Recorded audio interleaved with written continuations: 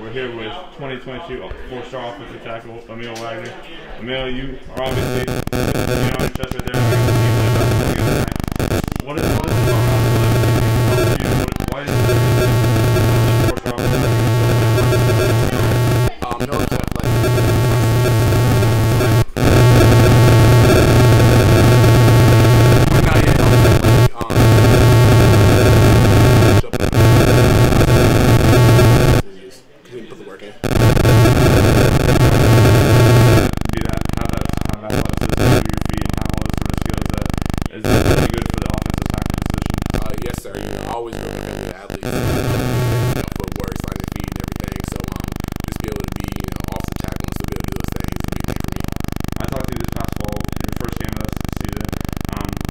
How have you been doing weight-wise? Because I know some of you mentioned there, just adding weight, trying to add a good base. How are you doing right now? Protein shakes, getting everything in so I can put some more weight on. I'm looking to be around 275 this season, and right now I'm doing good. What else are you sort of working on? I mean, obviously you talk about basketball, adding weight.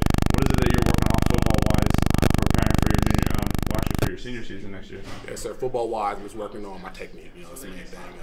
I have a lot of athleticism, a lot of footwork, but right now I'm just working on my technique, getting better. I want to beat a lot of guys with skill instead of just athleticism. You guys have a very talented team coming back next year. You'll be a senior, be one of the leaders. What are your goals as a team trying to lead the group down for a postseason run and everything else? Just be the best we could be. We come from a winning tradition. The last couple of years have been decent, but just want to get back to that winning tradition, do well, play our best game. We got a lot of guys coming up, a lot of returners, so we're just gonna do our best out there. After next fall, obviously, you're going to be taking your talents to play college football somewhere. How's your recruitment sort of coming? How many colleges are in contact with you? What's it like handling all that? It's going pretty good. I have around 23 or so offers, and I'm talking to coaches every day. Right now, everything's open. Still on the way to wind down my recruiting around close to the senior year after the season, and it's going to feel great. It's a blessing to be in this position right now.